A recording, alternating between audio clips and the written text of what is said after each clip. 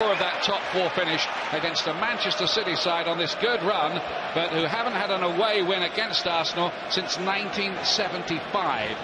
Young players, and the experience they get this season, well, will it all pay off next time round? What will happen in the summer? Takeover talk about Arsenal. Diaby. This is Hleb. Fabregas showed good strength, working with Eboue. DaMarcus, Beasley getting back, but Arsenal have got it with Diaby again. He's much involved. Eboue took a deflection on that cross, and a goal from Rosicky, and it was a mistake in that Manchester City defence. They stood and watched him, and for the second game running, Tomas Rosicky scores for Arsenal. Well, there's a fabulous ball in from Eboue. Gets a little deflection.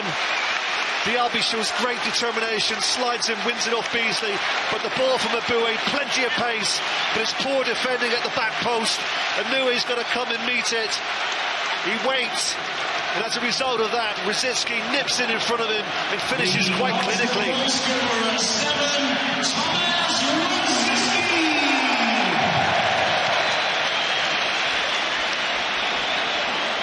He was the first to react.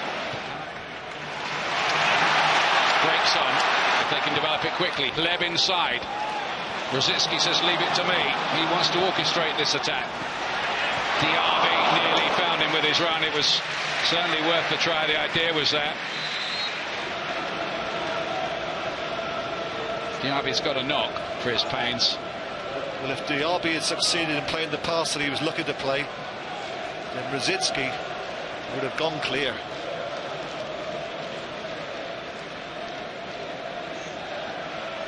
Blow to the face, wasn't it, from the boot by the look of it? Inadvertent. He's been down there a while, Trevor, hasn't he, with this knock?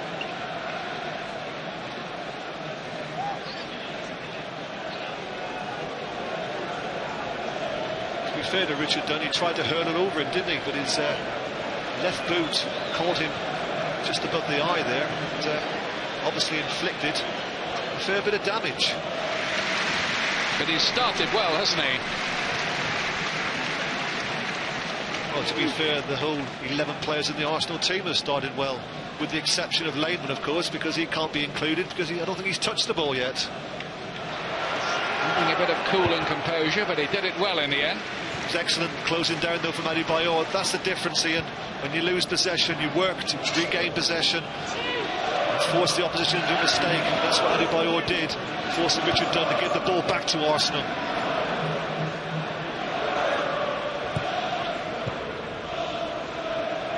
Gilberto. Arsenal look to construct another elaborate attack. Fabregas, the movement's good there, and it's just about cut out by Richard Dunne. And the man he prevented from winning possession of this ball is William Gallas, would you believe? I know he's got number 10 on his shirt, but he's not all of a sudden become a striker, is he? I think they are all strikers in this side. They all have a license to get in there. Here comes the corner kick. Goalkeeper came for that, but it was deflected past him. And Diaby has been replaced by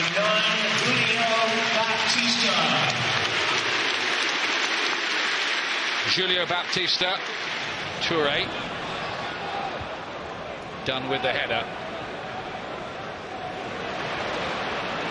Rosicky to Baptista. There's Rosicky again, hurrying and scurrying, finding Clichy. Baptista. And they get the free kick for that.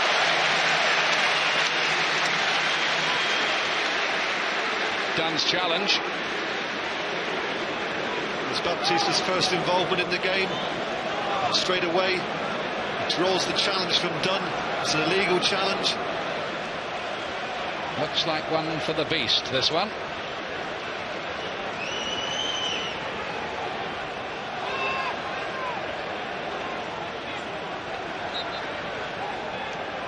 It is Baptista. It deflected off the wall on its way through and will be a corner.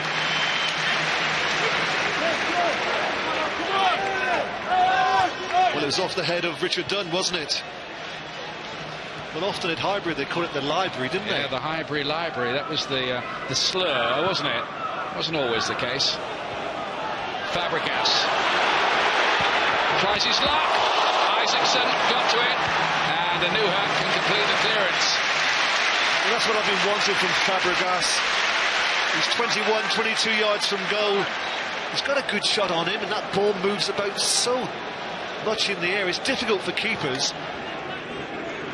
They are simply playing for fourth place, of course, now. That may be a disappointment to the Arsenal supporters, with their three big rivals still hunting trophies. That was a miscue by the goalkeeper that time. It's Johnson, and here's a chance for Beasley, who has equalised. Manchester City are level. Arsenal go to sleep, and from only about their second attack in the game, Manchester City have an equaliser from their American winger DaMarcus Beasley. And the German keeper Lehmann surely has to take much of the blame. It's a poor kick out, but Johnson does well here. It's a poor challenge from Toure. He sells himself.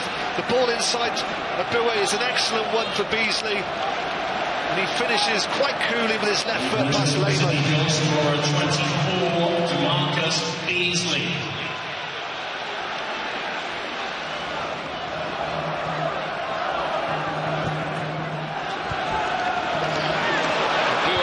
Curious ball forward gives City the chance to launch another assault. They'll get a free kick for that. Pace here. They'll have to watch out for Richard Dunne and Sylvain Distin, who come forward from the back here and are more than decent in the air. Unless Hamann has a go himself. He bends one. He does have a go himself. It was always too high.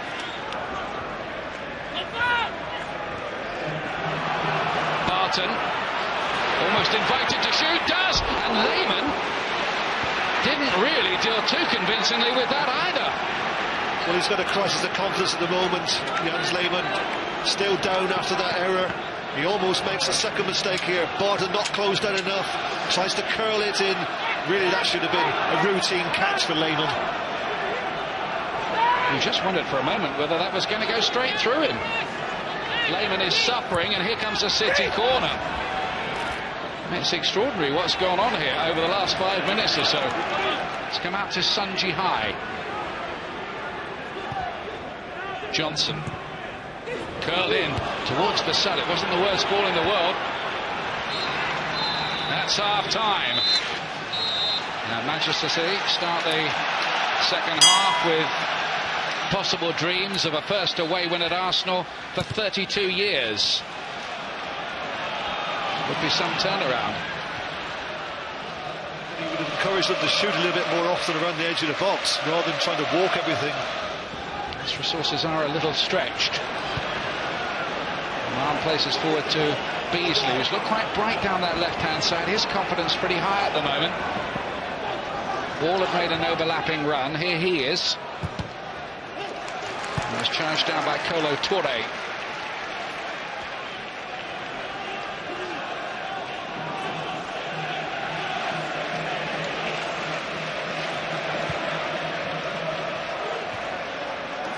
Beasley. Johnson. Beasley again. Good move, and Jihai couldn't get a firm enough touch on it, but a good move by City. It was an excellent move, some great passing, lovely little 1-2 involving Johnson and Beasley again. It's really become a fascinating contest now, second half, hasn't it? First half it wasn't a contest.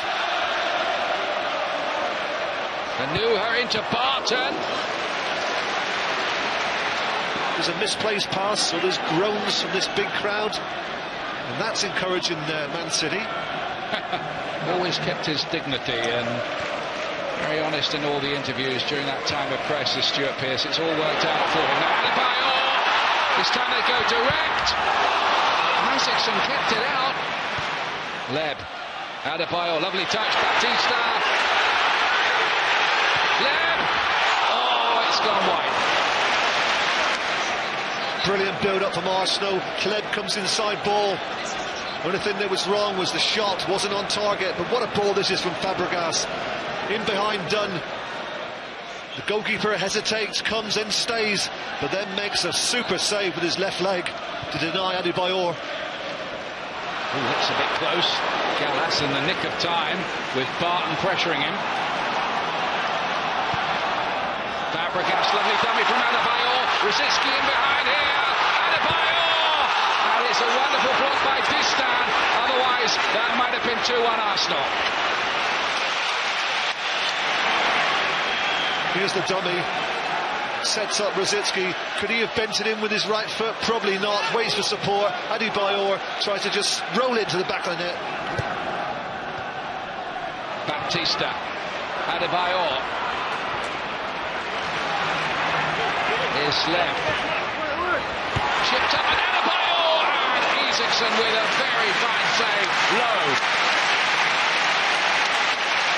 Well, it was unusual 1-2 Adebayor to Hleb, who plays it back. Adebayor continues his run, meets it perfectly with his head, tries to direct it into the corner, but Isaksson comes up with the answer. Rosicky. Fabregas! Oh yes! What a sumptuous volley from the Spanish youngster. Absolutely top class. Brings it down, hits it on the volley from Cesc Fabregas. The goal arriving with 17 minutes to go. And the control in the finish was quite superb. Barton, and now then Beasley's in again here! And the flag is up, isn't it? The flag is up. It's not going to count. Well, it must have been tight. That too was a brilliant finish. Eboue was found once and again on the inside. He got done similarly with a goal. And was he offside? The answer is yes. He just gets in behind Eboue. But what about the finish? One-on-one, just lifts it over Lehmann. Brilliant finish. Unlucky. For next year. Onside and still in play with Hleb and then Baptista. Hleb again. Fabregas shoots, say the crowd. He elects not to. Hleb. Bewildering piece of footwork. And 3-1! Baptista is the scorer. Arsenal have the points now.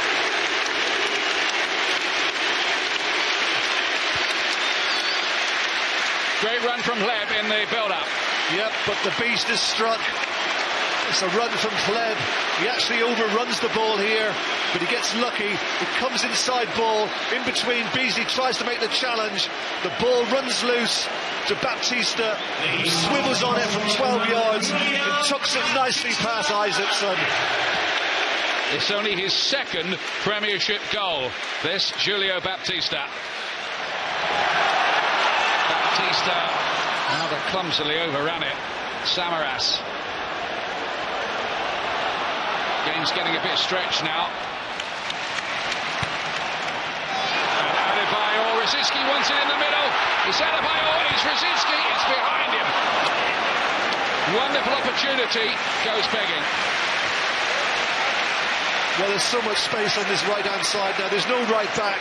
Adebayor gets into that position, plays it in just behind Rosicky. Arsenal substitution. He does indeed get a standing ovation from all around the Emirates Stadium. Another goal tonight.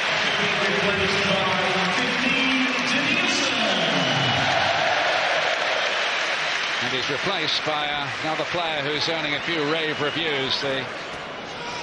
Undoubtedly the turning point in the game was the goal of Fabregas. Arsenal have got him. Thanks so much for that goal. He's the match winner for me. 6 points out of 6 in 2 home games for Arsenal. It was a struggle in the middle part of the match, but maybe the turning point was the volley from Cesc Fabregas. An equaliser from DaMarcus Beasley. But Fabregas's volley